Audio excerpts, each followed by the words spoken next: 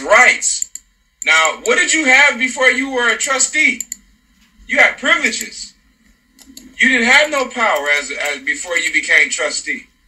Okay? So these obligations protect you because those obligations are contractual obligations that protect you from liability. So when you're operating under trust, you can't be really held liable as long as you put TTEE behind your name when you're signing off. TTEE, all rights reserved. It's pretty much all you need to put. Am I breaking up again?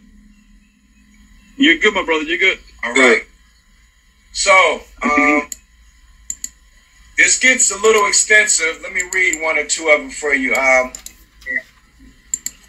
It says the trustee, look at number C. The trustee may pay themselves such reasonable compensation for their services. Right? So, that's your fee schedule.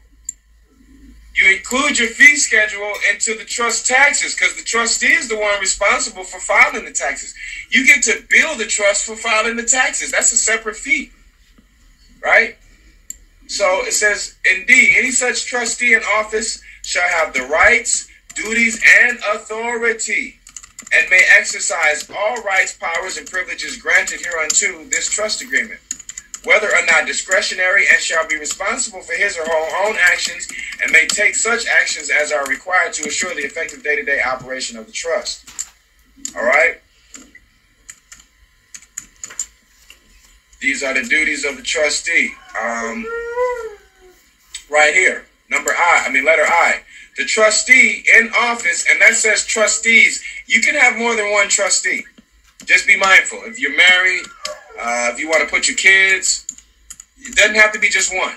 But the trustee in office shall be responsible for what?